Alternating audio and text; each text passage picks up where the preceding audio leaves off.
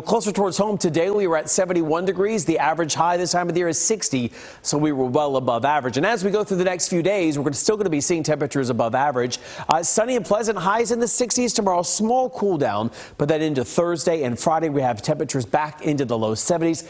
But this weekend, a strong cold front is on the way. It will drop your temperatures through the day on Saturday, and with it also the potential of some rain and maybe some isolated stronger storms developing. On top of that, this is what we're dealing with as far as the pollen count is concerned.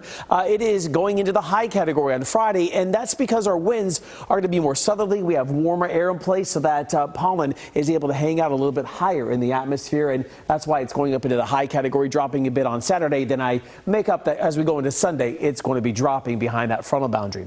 You can see on the first alert satellite and radar at 10:19 tonight, we are remaining nice and quiet. High pressure is continuing to build its way down towards the southern plains, and as it does so, it keeps us nice and quiet as we go through the next couple of days. In this dry air, this lighter brown color that you see right there of the water vapor imagery showing the dry air that's in place. It heats up, cools down pretty fast. So today we made it into the low 70s. Now what's going on as we go into Friday and Saturday, we have this upper level low making its way through the southern plains.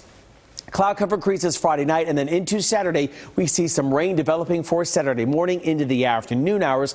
That rains around, and then behind that area of low pressure, we have the cooler air settling in. So warm temperatures as we go into Friday. Then into Saturday, we have the front moving through.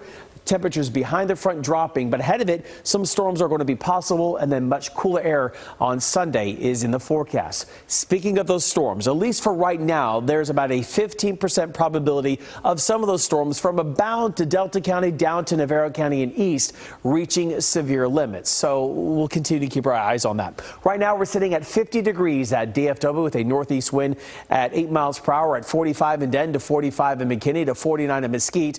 Through the remainder of the evening hours, down to 44 degrees by 3. Overnight tonight, down to near the freezing mark or very close to that in some spots. Your first alert 7-day forecast then shows we have temperatures up to 76 degrees Friday. Saturday, that rain chance is around 20%. And then look at Sunday, only 56 degrees after we start out at 37 for the BMW Dallas Marathon.